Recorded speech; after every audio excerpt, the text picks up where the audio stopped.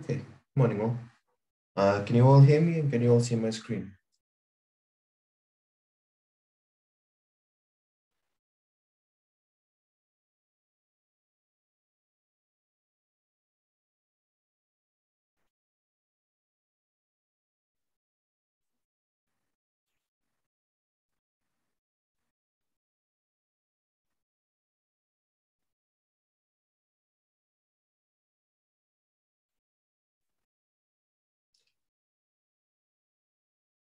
Are you all able to hear me okay?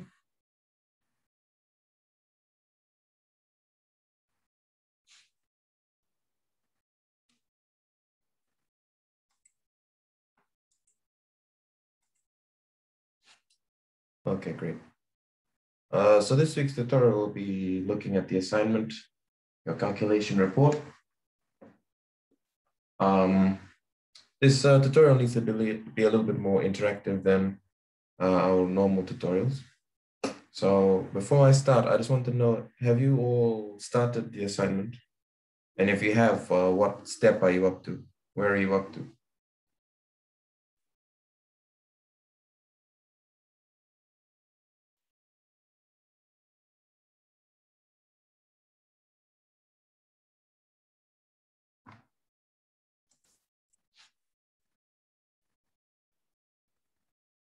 I understand some students haven't started yet. It's June week 14, so you still have lots of time to work on it. But I just want to know, for those of you who have started, if you're facing any difficulties with any of the steps involved in the assignment. And if you are, please let me know now so that I can focus on those areas in this tutorial session.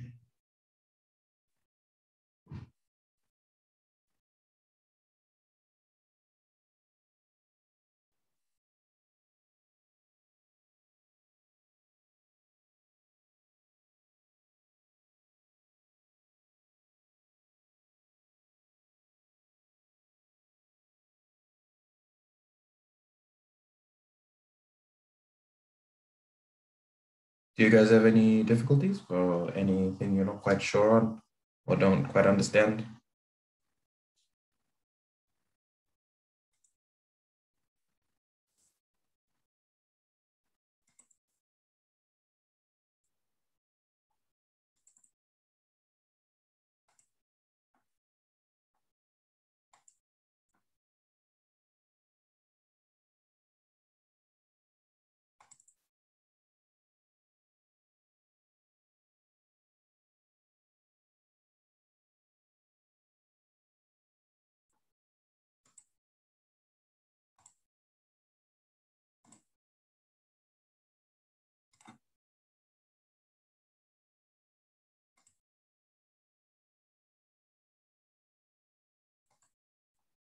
No difficulties?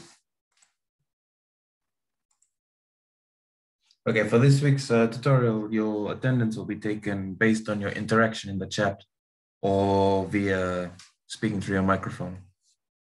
Okay, there won't be any activity like previous weeks. This week, your attendance will be taken based on your interaction during the session. So before I jump into briefly talking about the assignment, going over the assignment, I just have a few questions that I would like you guys to help me answer. So this assignment, we're looking basically at designing a part which will experience some form of force or stress when it's working during its functionality. It'll experience some kind of force or some kind of stress. And we are required to then design our part to be able to withstand those stresses and those forces. And of course, we have to factor in some kind of safety to make sure that our part is actually safe, right? So before we start, I just want to ask you guys, what are the types of forces that we can come across?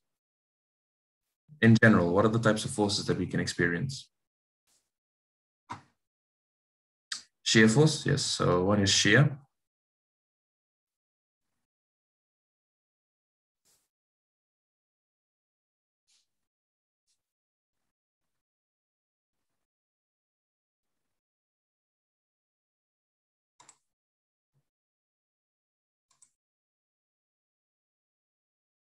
Any others?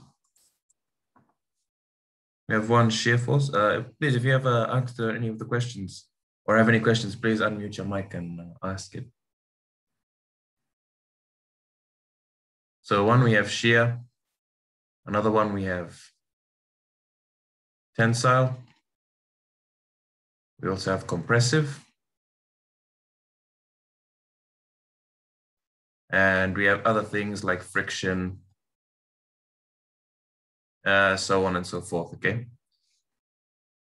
However, for our assignment, we're mostly focusing on these three: shear, tensile, and compressive forces. Friction only comes into the equation when we start to look at parts that are moving against each other. But in this case, there's no parts that are moving against each other. Our coupling just has to fit onto the shaft and transfer the power from one shaft to the other. Normal force, yes, normal force is a type of force, but normal force is usually either tensile or compressive. All right. So normal force, both of these can be counted as normal forces if you look at it as in terms of physics. Tensile and compressive forces are normal forces. And shear is any force that causes the part to want to try and slice or slide. Right.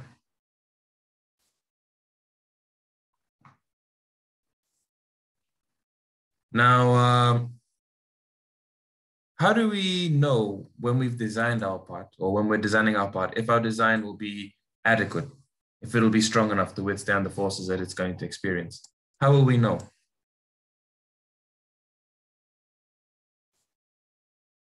How can we be sure?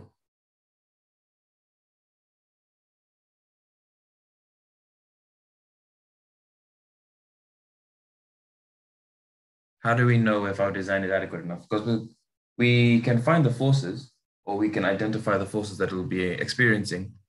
But then how do we then relate that to whether or not our design will be able to withstand those forces? Because of course, it doesn't matter the size of the force. You can make your part really, really big and really bulky. And of course, it'll be able to take the force. But what's stopping us from doing that? How do we know when our design is adequate? The answer is we have to find a balance between making sure that our part is safe and making sure that we aren't exceeding the budget.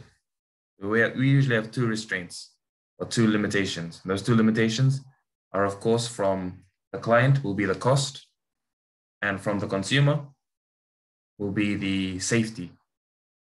So those two things we have to consider when we do our designs and find a nice balance between the two. Right? So we have to look at safety. Safety is paramount, and then cost is the second most important thing we have to look at. And when we talk about safety, we often have a thing called the factor of safety. And this is basically the relationship between the maximum stress that the material can withstand and the maximum stress that we will experience. So this is maximum stress of material, and the relationship between the maximum stress during working or during its functional life. Okay? We have to find that nice balance.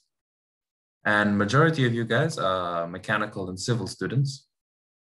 So it's already been discussed in your lectures, and you've already been introduced to it before. But this graph, the graph of stress versus strain, is basically your bread and butter, where you have this, something like a curve, something similar to this. You've all seen this before, I believe? Yes, sir. Okay, great. Yes, sir. So the stress strain curve, can anybody tell me Yes, sir. the different zones on the stress strain curve? What are the different regions?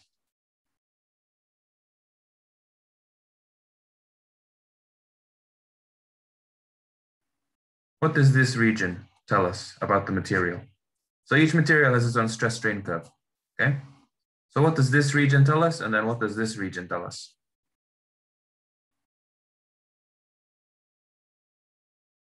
Any ideas?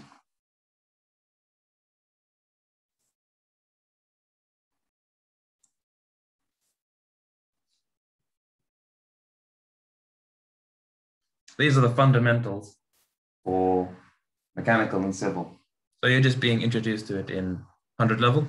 You've already talked, maybe touched on the subject very lightly in your physics courses, or even in high school. Maybe even during TD or applied technology back when you were in school. But from here on in, this is almost like your Bible as an engineer, understanding this curve and understanding what it means and what it represents. So can anybody tell me what this first region shows? It's called the elastic region. All right, and then what does that mean?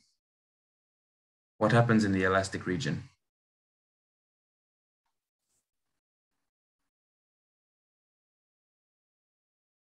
Any ideas?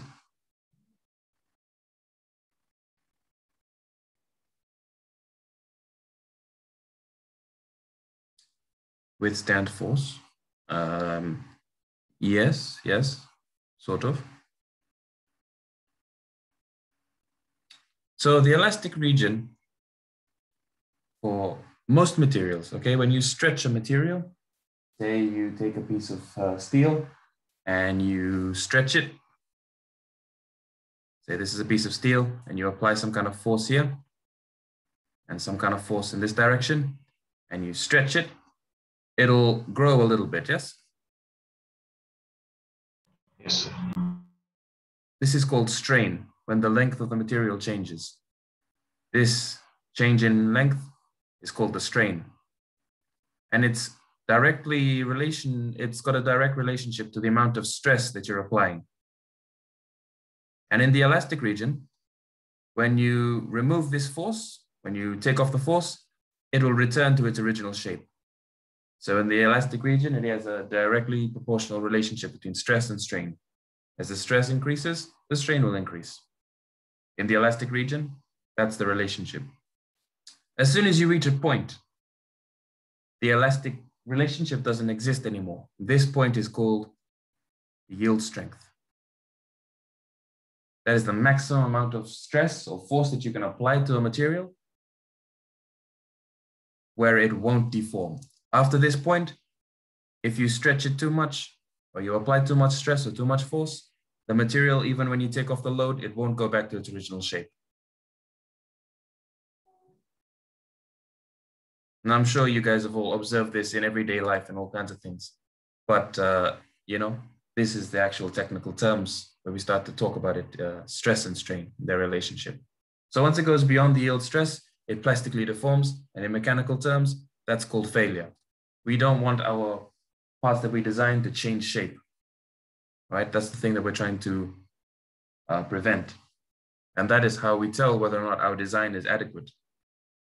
If the stress that it'll experience when it's working is less than the yield strength of the material, then we know that it'll be able to function as it's supposed to without failing.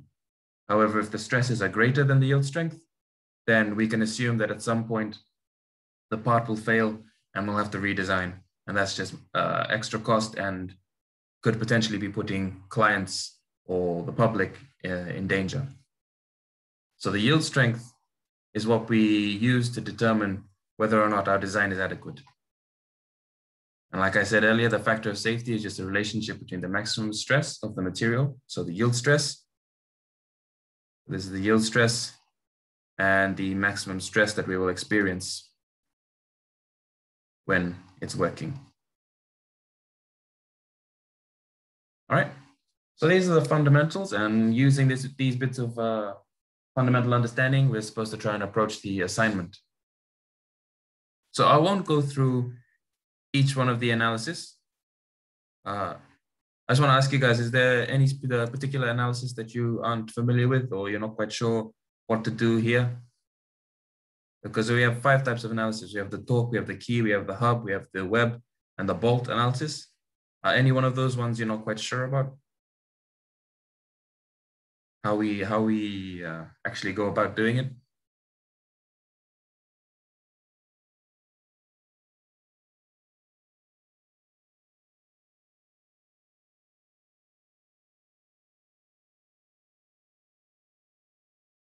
The bolt analysis. Okay, sure. I'll go over the bolt analysis.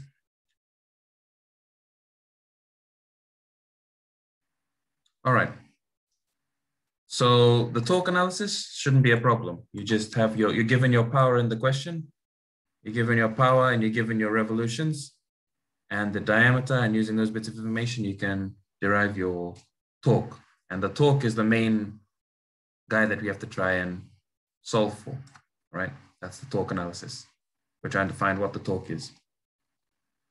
Now, can anybody tell me the relationship between, if torque is kept constant, because the torque is directly proportional to the power. So the amount of power that's having to be transferred, that's the amount of torque that we have to transfer. So we are going to assume that we're trying to transfer 75,000 watts. So from part A to part B, we're trying to transfer that amount. So 75,000 in part A, we're trying to get 75,000 in part B. So the torque in part A should be equal to the torque in part B, which means torque will be constant, yes? So when torque is constant, what relationship does force and distance have?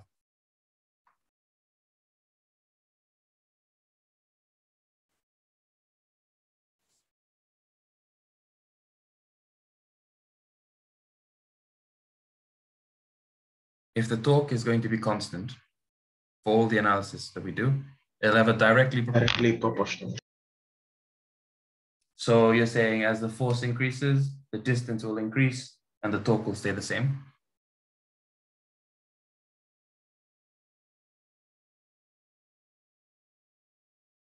Yes, Sean. It's an inversely proportional relationship.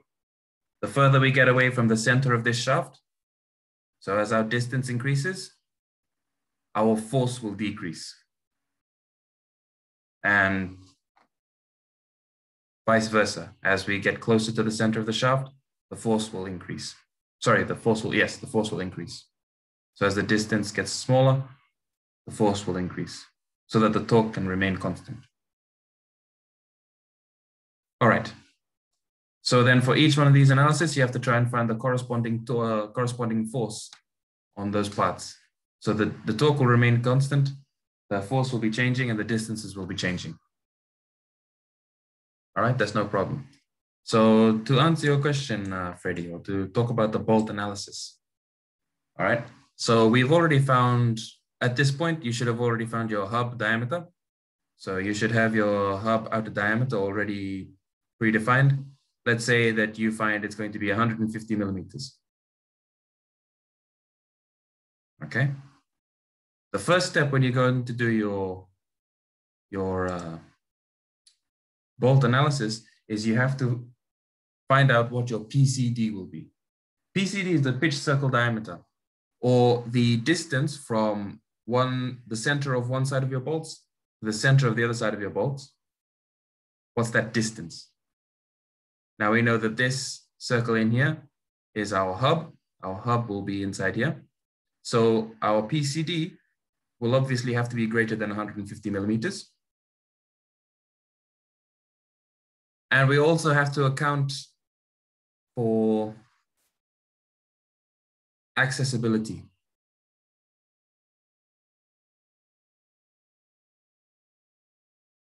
You have to account for accessibility. And when I say accessibility, I mean, if there are bolts and there are bolts and nuts, you have to be able to get a wrench or a spanner in there to be able to loosen or tighten your bolts. Yes? So the PCD is more of a logical choice by the designer. You could say that you want this distance from the edge of the hub to the center of your bolts to be, say, 100 millimeters. So 10 centimeters. Okay? So then that multiplied by 2, because it's on this side as well, your PCD would be 150, your hub diameter, plus 200 millimeters. coming out 250 millimeters. All right. But when you state that you need a distance of 10 centimeters from the edge of your hub to the center of your bolt holes, remember that that's quite a lot of distance. And the more distance you have between the edge of your hub and your center of holes, the more material you'll have to have, the bigger your part will have to be, the more expensive it'll be to manufacture. So choose a realistic number. In this case, maybe 100 isn't realistic. Maybe 50 is more realistic.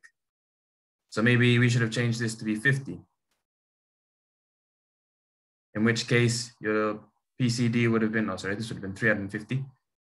In which case your PCD would have been 150 plus 100, and it would have been 250.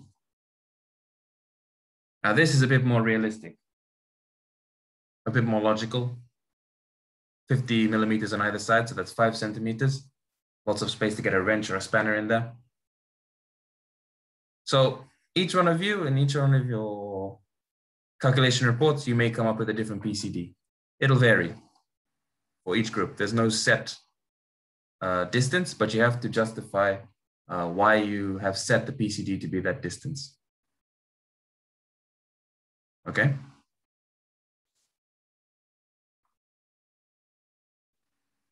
So once you set up your PCD, you then go about determining, you can do this two ways. You can either say that I want to use 5 bolts, but I don't know how big to make each one of those bolts. Or you could say, I want to use a bolt this size, but I don't know how many bolts I need to use. So there's two ways you can go about it. There's two methods. Because the bolt analysis, you're trying to find the size of the bolt and the number of bolts that you need. The first method you use is you state the number of bolts.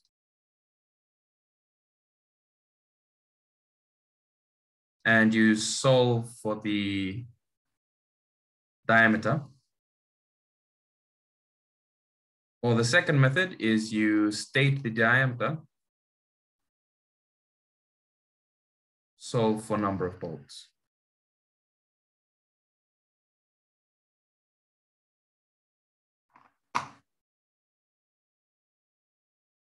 Okay? Any questions up to this point?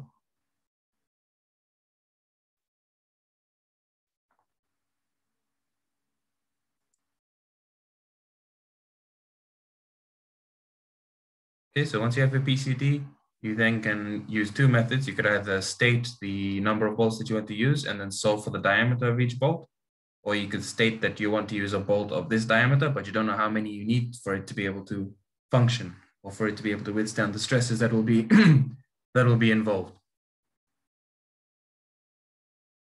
All right.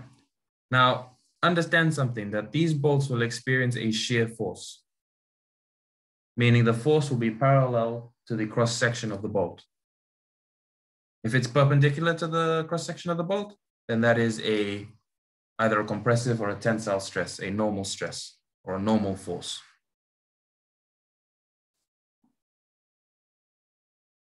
But with the forces being applied parallel to that cross-section, by parallel to that cross-section, I mean the bolt cross-section is like this, it's a circle, and the force is acting in this direction, and it makes the bolt want to slice in half. That is a shear force. And that shear force will be shared amongst the number of bolts that you have. So we know the relationship between stress and force. So shear stress is equal to the shear force divided by the area, yes? Or stress is equal to force divided by area. You're all aware of this? This is the general relationship between stress and force.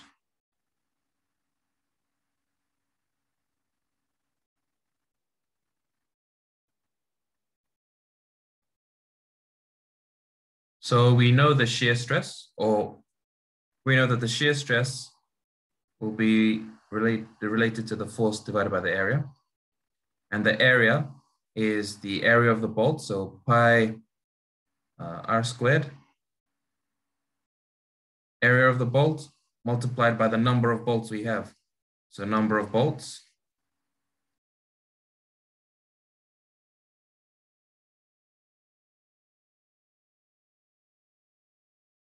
the shear stress, we get that from our data sheet. Now, if we look here in the bolts, it says it's given in the description by the client that the tensile strength is 240 megapascals. Now, we're not looking at tensile strength because we're looking at the shear force. So shear force is being applied, so we have to look at the shear stress or the shear strength. And if you read the fine print here, beneath this table, which describes the types of bolts and the sizes, it says here, the allowable shear strength of a steel fastener is about 0.66 times that of the tensile yield strength, which means our shear stress for our bolts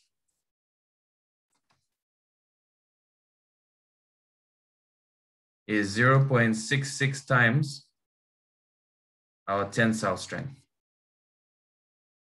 So our shear strength comes to 158.4 megapascals, or 158 newtons per meter squared.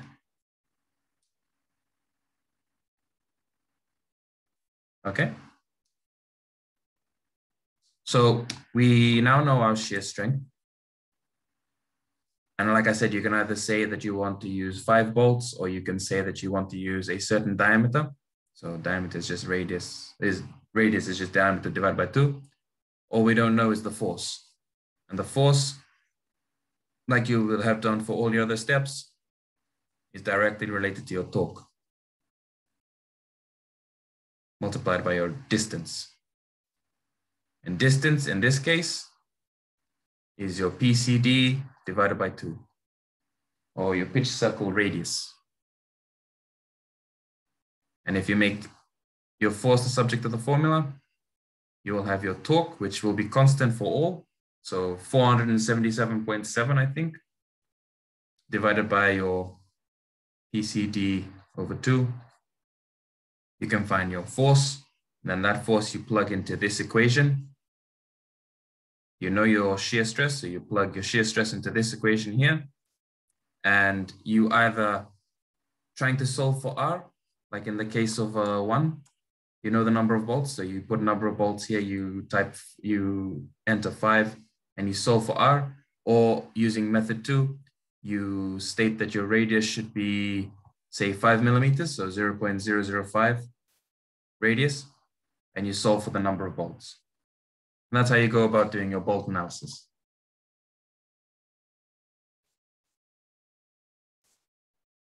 Do you have any questions?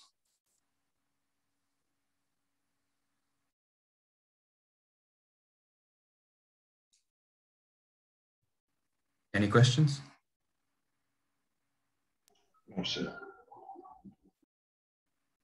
No questions. Okay. Is there any other section that you're not quite sure about?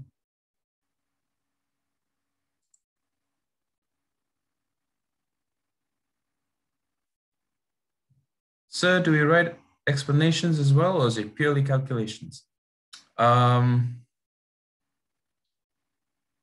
So it's always useful to add some kind of justification, all right?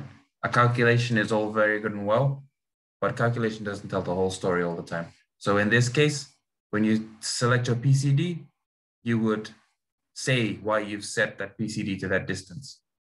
You have to account for the hub diameter, as well as the distance or the accessibility of a wrench or a spanner. So you've said that it should be about 50 millimeters either side. Okay, you would include that explanation in your report. And Sunil, for the radius, do we take any random number? By radius, you mean your PCD, or this radius down here in the torque calculation?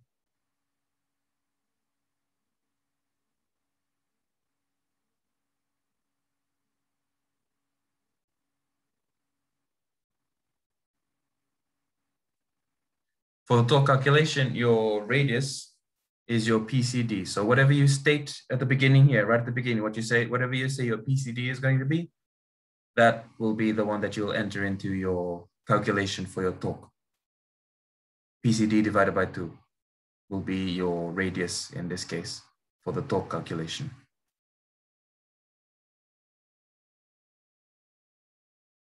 Okay, so it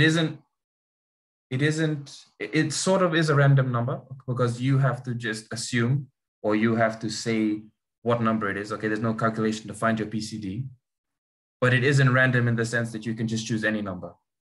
You have to choose a logical number, a number that makes sense, or a number that doesn't mean that you'll be wasting a lot of material.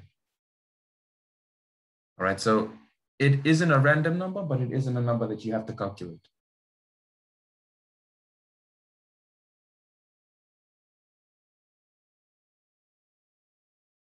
Okay, and to answer your question, Jemima, about do we have to write explanations in our calculation report?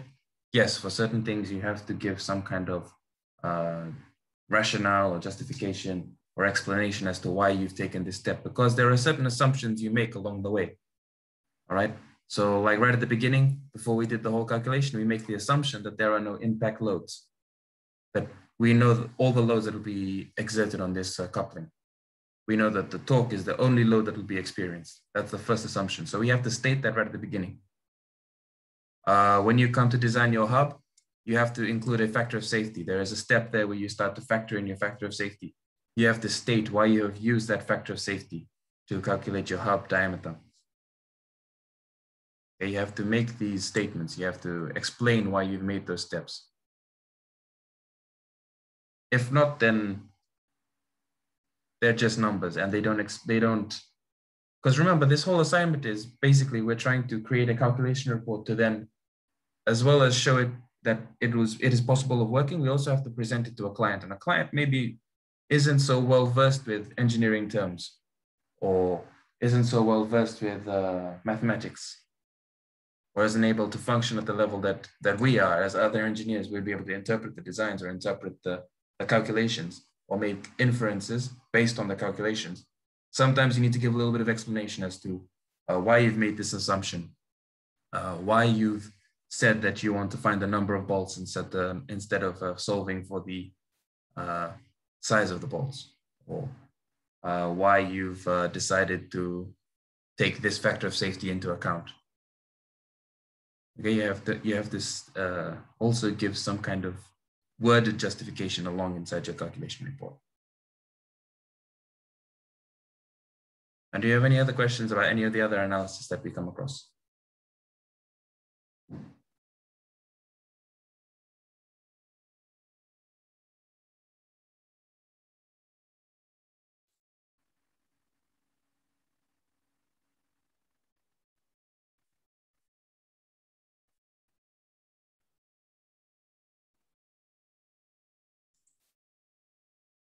Any other questions?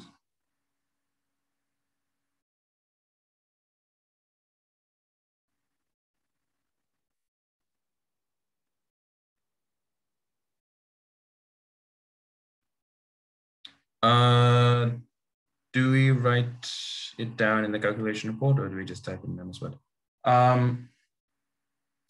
Try and set up the calculation report, the structure in MS Word, and type it in that as well. Okay, you get what I mean?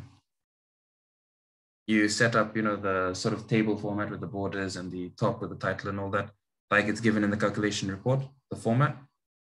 Now, since you can't give a hard copy submission, which is what it would have been if we didn't have this COVID situation, now you have to give it as a digital submission. So try and create the format in Word and then type it inside that format.